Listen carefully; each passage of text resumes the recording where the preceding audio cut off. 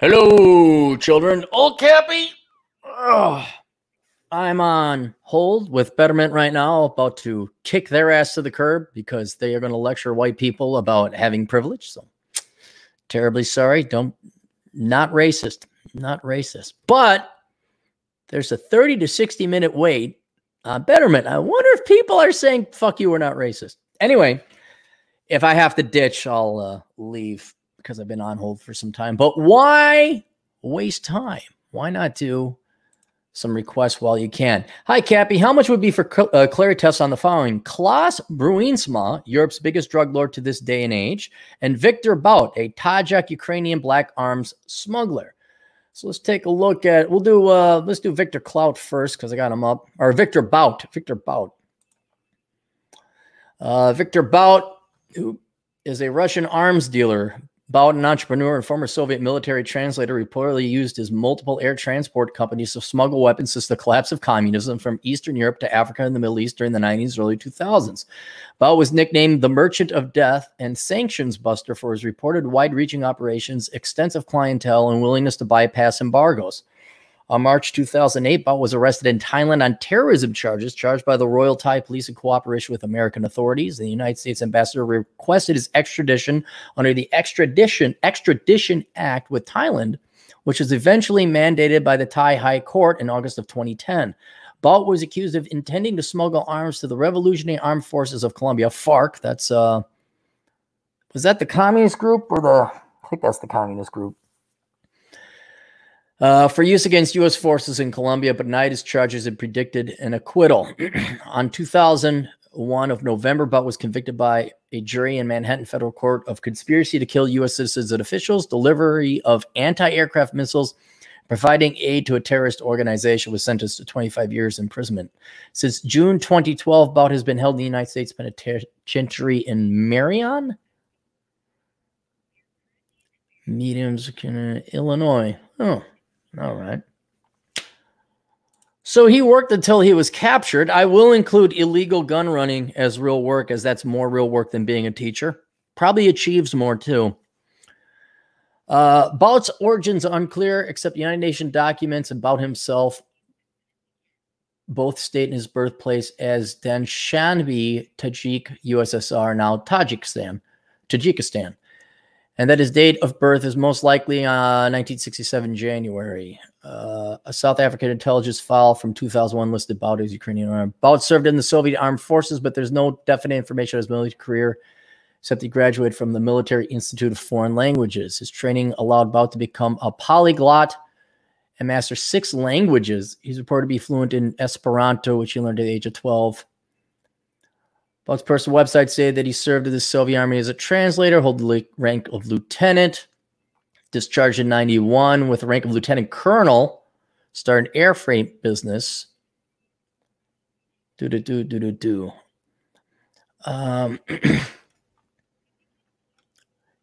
mention going. I mean, he went to school for language, but he became a polyglot, which means you became a translator. So he actually worked at it. I'm going to assume he didn't come from wealth. I'm not going to give him a point for his degree choice, because in the Soviet Union, you really didn't have a choice back then. Not much. Went in the military and then started running guns and running his own, which is entrepreneurship. So he didn't come from wealth. I say he didn't major in stupid stuff. Has nothing but real world working experience, and continues the theory would be working today because he got put in prison. Would I like to have a beer with him? Yes.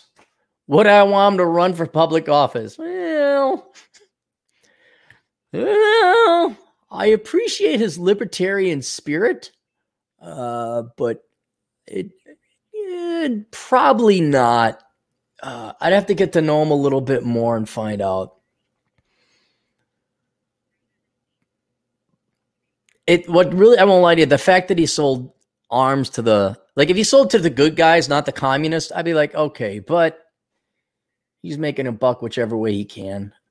I guess one could say he's pursuing Operation Evil, like who gives a shit?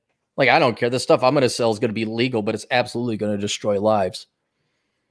Though I don't know if him and I would make good people to run for public office. We'd just be too tempted. Like, Yeah, nuclear weapons. Oh, look at this shiny button. Oh, California's gone? Jeez, let's do it. Now there's no problems. See how easy that was? So I'd love to have a beer with them. I don't know if I'd want them running for public office. If you could go clean and run a legit business for a while, maybe. But, is he better than what we got now? Is he better than Jacob Fry? Would he be more? You think there'd be? I take this back. If Jacob Fry and Governor Waltz and the pussy mayor in Seattle can run for office, this guy certainly can because there'd be less death. He'd crack down.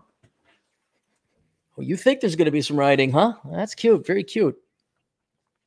All right, let's get the next one. So, yeah, he, given the low shitty standards, yeah, arms lord should run for public office. He absolutely should. All right, let's go on. Klaas Bruinsma. I wonder if, what's his name? Napier knows this guy. All right, Klaas Bruinsma, born in Holbenstraat in Amsterdam as the second child of Anton Bruinsma, a Dutch entrepreneur, and Gwendolyn Theresa Mary Kelly, a British homemaker. He attended the Bloggerige kindergarten in Amsterdam, Ooit Zuid, and then the Sparta School, also on Zuid. Parents divorced when he was 7 years old. From that point forward, his father's housekeeper took over responsibility. Oh, so he did come from wealth. All right. Klaas's father was the founder of the Dutch soda drink manufacturer Rock. He would make Klaas's three siblings clean bottles for the factory on Sunday. All right. All right. Here's a funny thing on Wikipedia. Occupation, drug lord. He was the opposite of a loving husband and father. Really? Was he the opposite? He made the kids have a work ethic? Because if you don't have a work ethic, what happens? Oh, you become protesters like in Seattle and all over the place. Bruinsma later stated to his psychiatrist that the physical and psychological abuse of his father left him with serious mental scars. Oh, okay. Well, maybe it was a bad then. During high school years, Bruinsma started using pot, later selling it himself. He was arrested for the first time at the age of 16. Well, at least he wasn't an arsonist. In 1974, he opted to forego attending college in order to dedicate himself to the drug trade full-time. Bravo. Bravo.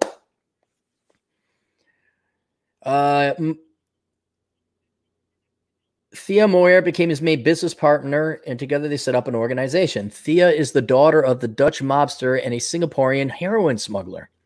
While Bruinsma was mainly involved with the purchase, transportation, and distribution of the merchandise, Moira managed the finances. She kept track of income. Why don't we have a movie about these two? It's like the modern-day Bonnie and Clyde. She kept track of income and expenses, was also responsible for paying individuals who were hired to get rid of people who were not following the instructions. In 1976, Bruinsma was convicted but later released in 1977. Upon his release, he changed his identity to Frans van Arkel, nicknamed Lange Frans. He also hired professional kickboxer Andre Brielman as head of security and personal bodyguard after his release from prison. Hired another bodyguard, and they started branching out. Convicted again in 1979. Released in 1982, released in 1987, went into casinos and gamblies, another legit form of business.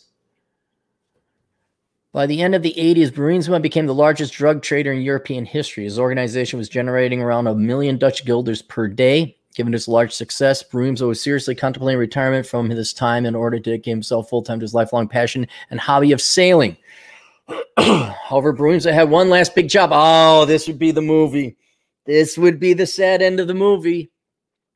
He just wanted to right his previous wrong from 1979. He was planning on transporting 45 tons of hashish from Pakistan into Holland, much larger amount than what he got busted for in 1979. Shipment had a street value of 400 million Dutch guilders, $200 million. This operation became dubbed the Big Mountain.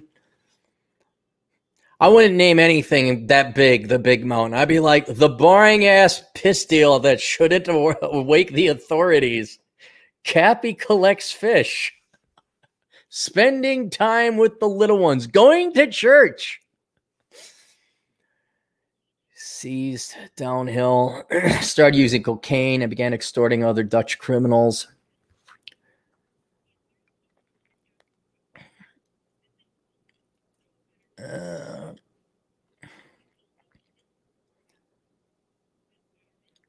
Oh, the Dutch Hells Angels took over. All right, so became a liberal verbal argument with Martin Hoogland, an ex-police officer who was employed by organized crime at the time. Bruinsma was shot to death by Hoogland in front of the Amsterdam hotel at 4 a.m. Hoogland was murdered in 2004 while being on parole.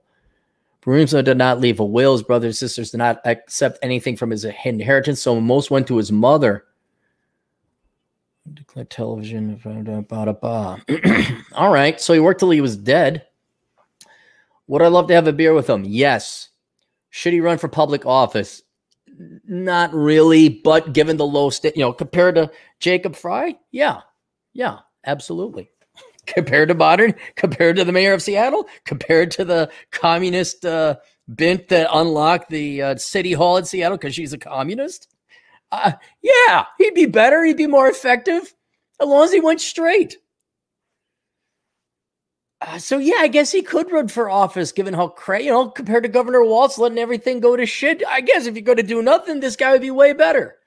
I'd have a slightly higher standard for, public officials and statesmen. But, well, since we have no standards at all except for fat, lazy dogs that roll on their back and beg not to be killed. Yeah, why the hell not? He should run for public office. So there you go. All right. That's it. Questions, answers, assholeconsulting.com. See you guys later. Toodles.